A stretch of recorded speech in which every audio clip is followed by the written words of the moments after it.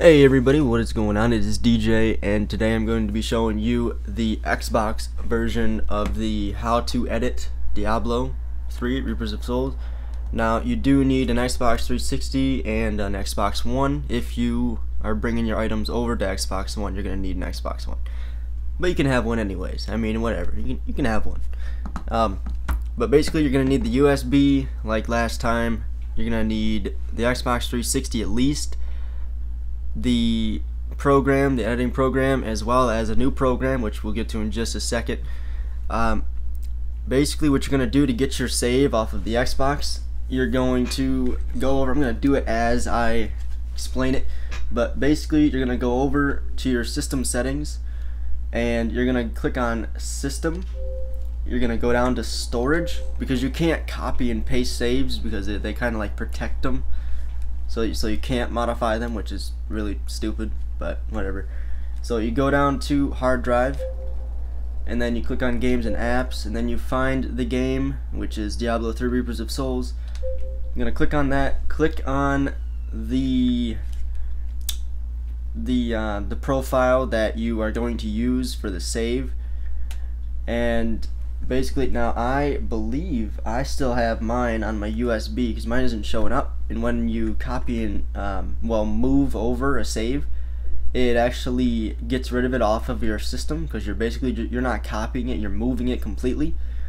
So mine's not here, so I am hoping that mine is plugged in to the USB, because if it's not, then I lost it. So basically once you move it over to your USB, you are going to need it. So I have like 4 different USBs with 4 different saves on them. That's the main reason why I never really used the editor again, because I don't need it. These videos are just for you guys, so I'm gonna unplug something. I don't know what I just did. Okay, there's the phone. Maybe it doesn't need to charge. Phones don't need to charge, so it's fine.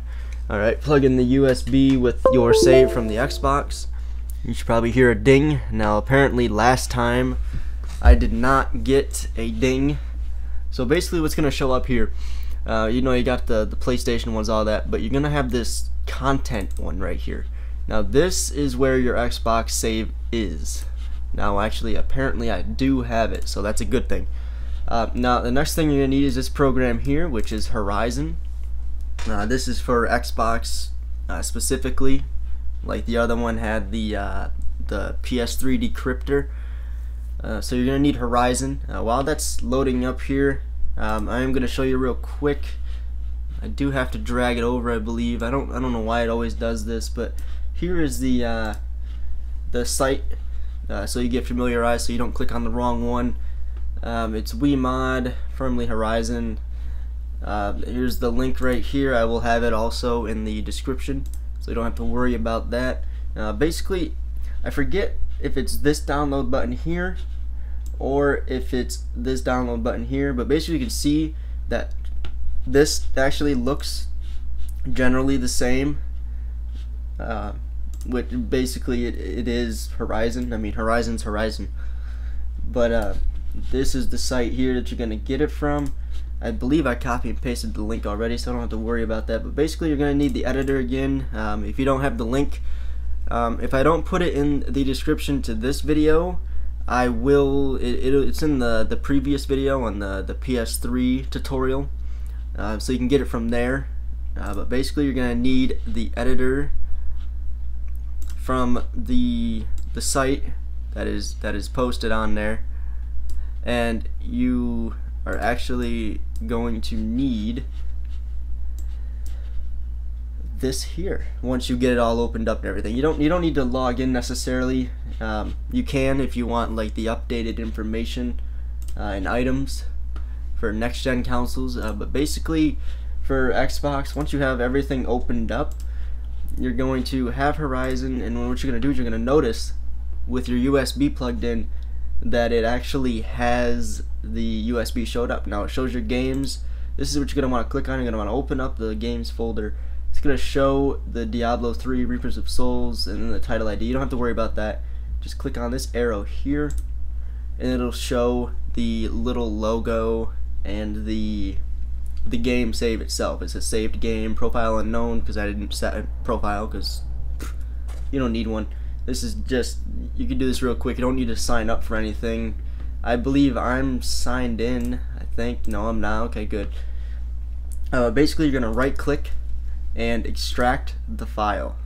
Now, basically what you're going to do, you're going to go and to your desktop, and you are going to create a new folder. Now you can name it whatever you want. I'm going to name it Xbox Save. Just to real quick, you can name it whatever you want, that way you can keep better track. But basically you're going to want that there, and then this is where you're going to save your Diablo 3. Where is it here? Oh, there it is. Okay, bam. Alright, so this here is the file that's going to be saved in there. So once you hit save, it's going to say that it successfully extracted it. Now you're going to click on this just to make sure that it's there. Now as you can see, here is, this basically is your original save. That way if you need a backup, this is the original save. Now the editor itself does make backups for you, which is cool, but Horizon automatically makes one as well, so it's kind of like you can do whichever. But basically in here, I always make another folder and do like main save, just to keep track, because you are going to end up replacing that later on. Now you're probably wondering, well, where are all the other files? Well, basically you gotta drag this over into the blank little squarey area. It's going to show you a bunch of information. You're going to want to click on contents, the arrow here, or you want to click up here. I'm going to click the arrow. As you can see, it shows basically the same thing as the PlayStation did with the account, the profile, and all that. So you're going to want to hit extract all, and you're going to find that very same folder, and here it is. I'm going to hit OK. It's going to extract. Probably heard some noises there. I don't hear it myself, but you probably can. Basically, I'm going to click on heroes real quick. As you see, I have one hero. Keep track of the last 4 digits, numbers, letters, whichever it is, because you are going to need that to replace later on. So you can just minimize that once you're done, and check the folder once again. As you can see, everything is here, including the heroes. So now we're going to go into the editor, and we are going to hit open. Now, as you can see, it's still set up to the PS3 one that we did yesterday, I believe, yesterday. And we're gonna go find that save, the folder that we just created. Basically, you're gonna need that folder a bunch, so you might as well name it something you're gonna keep track of. Now you wanna hit account.data, and it's gonna load up. Once it does, okay, here we go. And now as you can see, I have one character here. It's because I made it just simple, just to show you guys, because I myself still I don't use it anymore, so I don't really need a reason. But as you can see, I have items on here. Oh, these are really old. Okay, well, we'll go. Oh, here we go. We got some mojos. Spirit stone. Let's get rid of these. I don't need those. Who needs spirit stones? But basically, I'm just gonna do one quick item. I'm gonna do the same Professional Russian's fast sword as the last video, just to show you that way it makes changes. So basically, you're gonna go down, do the weapon again, yada yada yada. Do some damage. I'm gonna just do this real quick so we can just continue on with the video, and then fill down, do damage, and then fill down, save that so it saves over there. Item level, we're gonna do level 1, legendary 70, rarity we're gonna do common, rank 0 because it's not a legendary gem, and we won't make it invisible. I thought about it. Alright, and then we're going to go down to the fast sword again, and then we're going to hit that just because. We're going to go and name it night again, and then we're going to transmog it to something. What are we going to transmog it to? Let's do, where's that rainbow sword everybody likes so much? There it is, the spectrum. There we go. Alright, old effect, we're gonna do the sockets. Okay. Doop-a-doop-a-doo. Let's do, there's the 3. Enchant, let's do 2 this time. We didn't do 2 last time, we did 0, so we'll do that. Alright, and then we'll save it. We'll duplicate it a few times like I said in the last video. If you want multiple copies, just hit Control D at the same time and it'll create duplicates if you hold them down.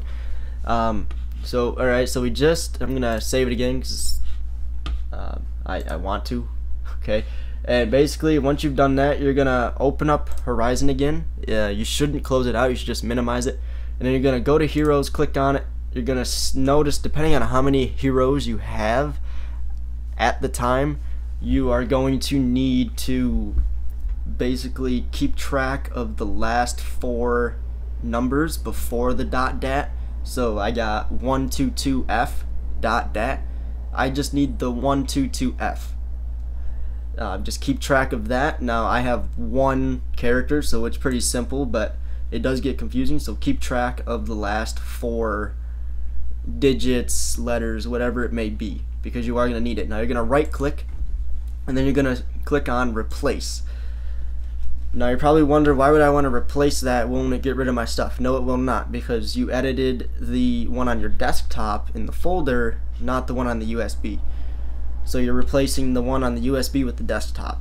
So basically once you've done that, you're going to go to Heroes and then you're going to find the hero with the last 4 digits, letters, whatever it is, and you're gonna click on it just once. You're gonna open it. As you can see, it says file replaced successfully right here.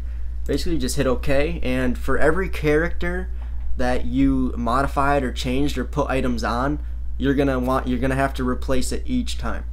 And then when you're all set and done with your characters, you're gonna click on root, click on account data, and then right click, replace the account data, go back to the main folder area, and you're gonna click on account.data because you're gonna have to replace the account as well. As you can see, it replaced successfully. Now you're not all done yet. Now that is like the last step. Now however, you do have to save, rehash, and resign. If you do not hit that and it does not say saved, rehashed, and resigned to device, I learned myself that when I plug it into the Xbox, the save doesn't show up, so I had to make another one because I screwed up. But basically that is it. Now you can just exit this out. You don't even need that anymore. Then you load it up into your Xbox 360. You go back to your system settings, you go and find the folder, and you move your save from the USB device to your hard drive, and then that is it. Now you load up the game, and if you have items that you have for next gen console, such as the Xbox One, and you want to put it on your Xbox One, you need to go to more down at the bottom in the main menu before you start up a game, and you're gonna actually have to click more, and then when you click more, it's gonna be down at the bottom of that section. It's gonna say export save. You're gonna click on it. It's gonna say, are you sure you want to export save to Xbox One, yada yada yada. It's gonna give you this thing where you need to have BattleNet. I don't seem to need my BattleNet connected to the Xbox to do that, so it kind of does it really fast. The Xbox does it really fast, so basically it's gonna do it really fast on there. You go on your Xbox One, you load up the game, and then you go down to more, and then you import the save. It's gonna ask you, are you sure? And you're gonna hit yes. If you weren't sure, you wouldn't have done it. So you're gonna hit yes, and that is it. Everything should show up, whether it's the level, the characters. The characters might be in a little bit of a different order to start out with, but that's because it's going from old to new, and like every update the characters kind of change around a little bit, so it kind of basically that's how it worked. So anyways guys, if you have any more questions about the Xbox version, my gamer tag for every system, whether it be my Facebook page, my Xbox, my PlayStation, whatever it is, it'll be in the description, so you can just send me a message, or I believe my Facebook has an email link or something like that. You can hit me up on there if you have any further questions. So without further ado, until next time guys, peace out.